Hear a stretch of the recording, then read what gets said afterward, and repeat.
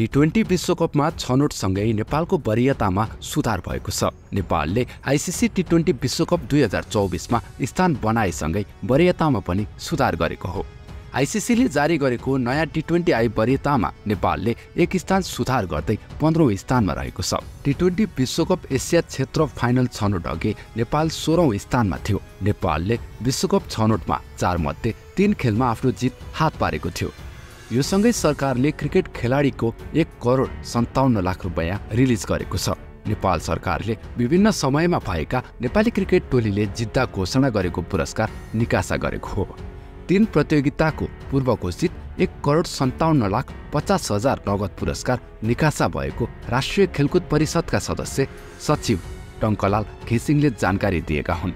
गत वैशाख 5 देखि 18 गतेसम्म भएको एसीसी मेन्स प्रिमियर कपका लागि 79 लाख, 2079 साल फागुन 12 गतेदेखि 18 गतेसम्म भएको एसीसी अन्डर 19 पुरुष विश्वकप एसिया क्षेत्र छनौट उपाधि, एसिया क्वालिफायरका लागि 46 लाख र आईसीसी विश्वकप लिग 2 का लागि 32,50,000 नगद पुरस्कार निकासा भएको हो। सदस्य सचिव घिसिङले पुरस्कार पाउने खेलाडी लगायतलाई बधाई दिएका छन्। घिसिङले शुक्रबार माथिल्लो उल्पानी क्रिकेट मैदानमा भएको आईसीसी टी20 विश्वकप एसिया क्षेत्र फाइनल छनौटमा यूएईलाई 8 विकेटले हराउँदै अर्को वर्ष अमेरिका र वेस्ट इन्डिजमा हुने विश्वकप स्थान बनाउने नेपाली टोलीलाई पनि बधाई दिएका छन्। यस्तै नेपालले उपाधिका लागि अब ओमानसँग फाइनल गेम खेल्ने भएको छ। नेपालले आईसीसी टी20 विश्वकप एसिया क्षेत्र फाइनल छनौट उपाधिको लागि अब ओमानसँग खेल्ने भएको हो। नेपाल र ओमान बीचको फाइनल खेल आइतबार टियु क्रिकेट मैदानमा बिहान 11 बजे सुरु हुँदैछ। नेपालले दोस्रो सेमिफाइनल खेलमा यूएईलाई 8 विकेटले हराउँदै टी20 विश्वकपमा स्थान बनाएको हो। ओमानले पहिलो सेमिफाइनल खेलमा बराइनलाई 10 विकेटले हराउँदै विश्वकपमा पुगेको हो। नेपाल र ओमान दुवै 2024मा वेस्ट इन्डिज र अमेरिकामा हुने टी20 विश्वकप खेल्दैछन्।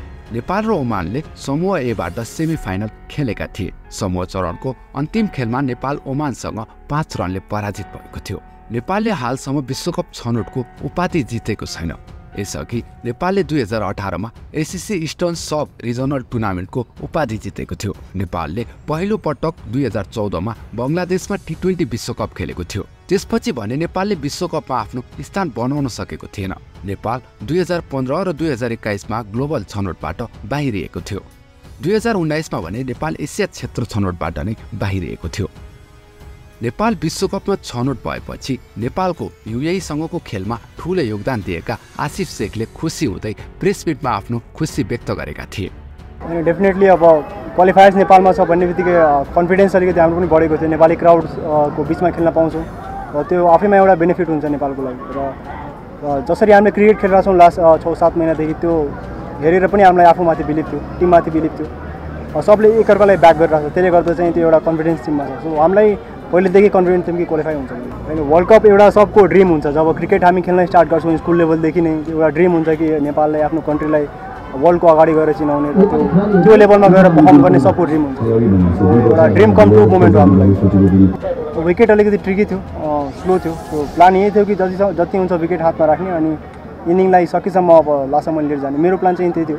एक इनबाट विकेट होल्ड गर्छु र मेरिटमा खेल्छु। बााउन्ड्री बलहरू पायो भने मात्रै कन्भर्ट गर्छु, नत्र एक इनबाट सिङ्गल रोटेट गरेर जान्छु। मेरो प्लान त्यसरी थियो। र यो जस्तो यो विकेट छ विकेट हातमा भने लास्टको 4-5 ओभरमा 40-50 पनि बन्न सक्छ मजाले। सो हामीले त्यही प्लानको अनुसार गइरहेको छ।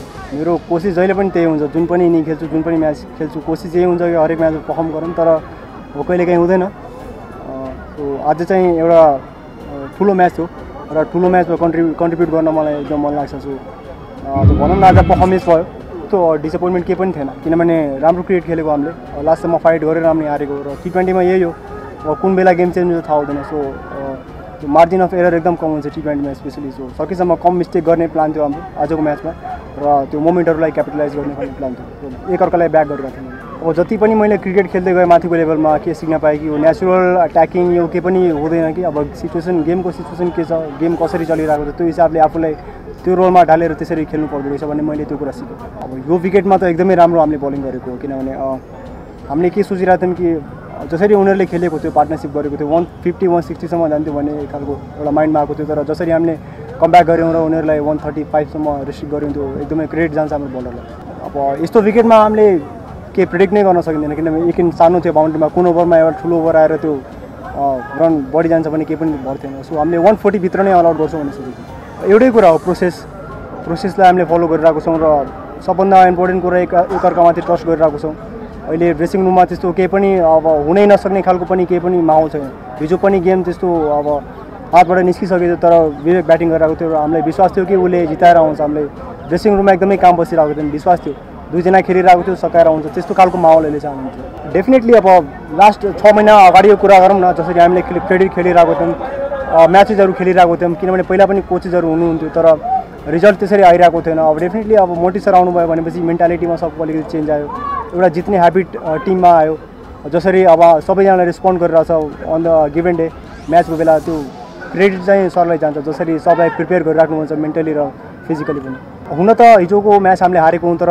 जसरी विवेकले त्यो गेम तान्यो र जसरी लिएर गयो लासम्म त्यो देखेर नै एउटा कन्फिडेन्स आयो कि टिममा कि जुन दिनमा जुन प्लेयरले पनि गेम जिताउन सक्छ भन्ने खालको एउटा त्यो माहौल छ कि टिममा र जसरी उसले ब्याटिङ गर्यो त्यो हेरेर पनि आज हामी कन्फिडेन्ट थियौँ कि ब्याटिङ लाइनर डिप छ खालि विकेट हातमा सेभ गरेर लिएर जाने हो पछि 3 मा 40 पनि चाहियो भने गरिदिन्छ प्लेयरहरूले त्यस्तो खालको विश्वास अब त्यस्तो हुँदैन लाइक अहिले टिमको रिक्वायरमेन्ट के छ अब जसले पनि रोल जसले पनि पाएको छ टिमको लागि कन्ट्रिब्युट गरिरहेको छ सो इम्पोर्टेन्ट त्यही हो कि जसले पनि खेलिरहेको छ टिमलाई जिताओस् नेपालले जिताओस् सो टिमको रिक्वायरमेन्ट अनुसार हामी जाने पर्सनल गोल केही पनि छैन टिमले जे रिक्वायरमेन्ट हुन्छ म त्यो हिसाबले खेल्छु आजको लागि यति नै नेपाली क्रिकेट अपडेट बारे अरू पनि जानकारी लिन मन छ भने च्यानललाई सब्स्क्राइब गर्न नबिर्सिनुहोला म बिचे हजुरहरू सामु फेरि नयाँ र ताजा अपडेट लिएर आउने नै छु तबसम्मको लागि बिदा हुन्छु Anxiety, filling up every space, no privacy. And silently, it could build and build until you finally see. Whoa, it's taking over, damn no closure, moving closer. No exposure, I just wanna be a loner. Some can't stay sober, looking over all their shoulders.